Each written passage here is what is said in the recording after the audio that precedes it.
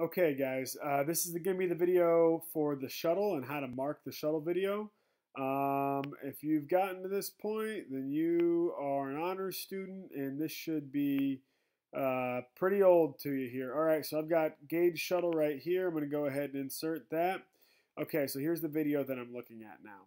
I want you to notice a couple things. I've got gauge in the middle. I've got a cone over here, like a hurdle over here, and a hurdle over there. So right now, what I know is that these two hurdles are 10 yards apart.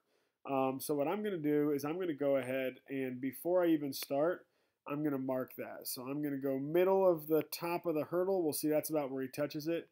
To middle of the top of the hurdle there. And I'm going to go 10 yards for that. I'm just going to put it in YD for yards. So it's 10 yards from hurdle to hurdle. Okay, and for my starting point, I'm going to put it right in the middle of his nose because that's where I'm going to track. I'm going to track his head. Now I'm going to try and see. Okay, let's see. Where's he going to start at? Right about there. I'm going to go ahead and do my two-finger click. Movie options. I think I'm going to go, let's go every 3 frames and see how that goes. That should be pretty good, 3 frames. Okay, now I'm ready to put on points. So make sure you've got your add point tool chosen. Once he starts moving one way or the other off that center line, there we go. He's moving, so I'm going to go ahead and get started. All right, so right on his nose. All right, so obviously he's going to raise up a little bit. That's fine. Sorry. 3 clicks puts a lot of data points on. That's okay. I mean, this is a final project. The more data points you have, the better, the more accurate. You're probably going to see these dots space out a little bit after this turn. Get down low. Okay.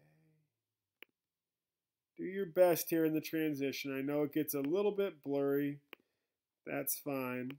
So I've followed him all the way to the first cone. I'm going to follow him all the way across. Let's see if he can speed up, make my life a little bit easier here. Sorry for making you guys watch a long video with a lot of dots. But like I said, you guys are honors and you understand that the more dots we put on here, the better our data is, the better we're going to be able to see trends, the less likely that I'm going to have weird little anomalies in the data and stuff like that. So there we go.